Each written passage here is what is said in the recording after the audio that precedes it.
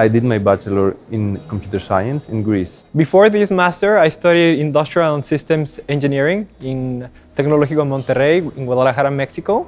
I did a bachelor in business administration at the University of Geneva. I did my bachelor's in chemical engineering at UCL, and then I did an MBA also in London. I completed my bachelor's degree in Turkey in 9 Eylül University in econometrics. Actually, after arriving in Geneva 3 years ago and be working in banking sector almost 5 years, always with data, choosing this master program was the perfect fit for my career path. I chose this master because I like solving complex problems and to discover new things. Actually, day-to-day life in Geneva University is an amazing and multicultural one with a lot of activities. Day-to-day life, students for this master, they have a lot of lessons, a lot of seminars, but there's also a lot of support, but it's a lot of studying.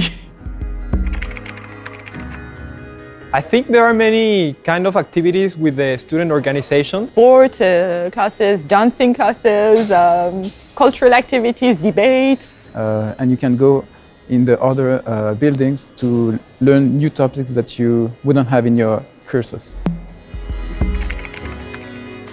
Geneva is an amazing and international city full of international organizations. It's the heart of technological innovation and development.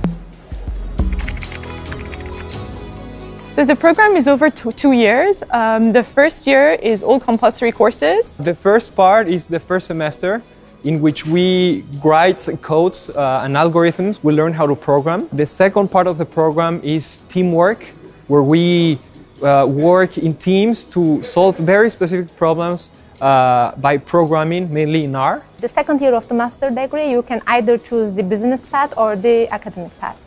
The academic option, you will be able to go abroad for exchanges. I went to ETH, which was a great experience. So currently, since I'm working for an NGO right now, I hope that I can stay in the same company. I already finished this master and I'm currently a teaching assistant here. In 10 years, I see myself owning my own company. I will hopefully working as a data scientist or researcher. In 10 years, I see myself as a senior business analyst or a senior data scientist working in an NGO here in Geneva.